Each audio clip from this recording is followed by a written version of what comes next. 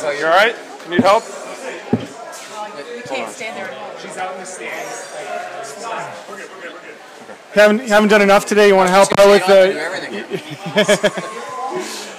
how you feel? Sense of relief, to be honest. You know, I think just from a team perspective, saying out there 1-3 sounds a lot better than 0-4. And I know everyone's a little bit relieved, a little bit of weight off everyone's back, and hopefully we can relax and just go play now from here. Did you feel comfortable out there? I got there. You know, early on I think I scrambled too much, didn't go through my progressions, but I eventually got there. Fast start help as well? Calm you down a little bit? No, not really, but it did help. But you know, going through my progressions, slowing the game down, seeing what the defense is doing, that all helped more.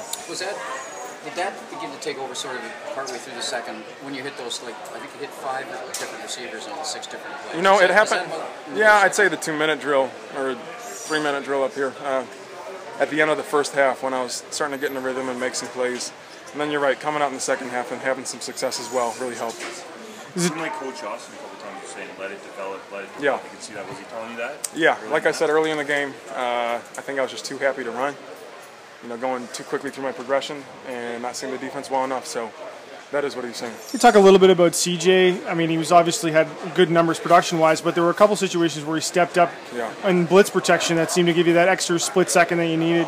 Yeah, like I said, I mean, the offensive line is kind of a thankless job.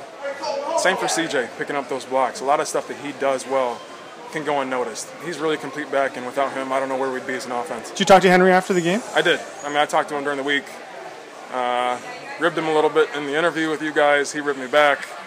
He's a great guy. I love seeing him. What did you say to him after the game? Just said good game. I mean, he was encouraging me. He's a great guy. He really is. You feel any different winning this game over him at all? No, nothing to do with him. It's just good to see him. How do you guys build from this now going in against Winnipeg? Hopefully we do build. Hopefully we just get on a roll and be more consistent in practice, attention to detail on our plays, more focus, everyone getting used to what we're doing offensively, defensively, special teams, and just build. You said you maybe ran too much, but would you say that first quarter really set up passes? Yeah, it did. Maybe it's a blessing in disguise, but I think a few times I was too happy to go. Dan, how did it feel to get the whole game to find your rhythm instead of coming in and out? It felt better to have a week of practice and a week of preparation, more than anything. That helped, being able to see mistakes in practice, learn from them, and grow from that.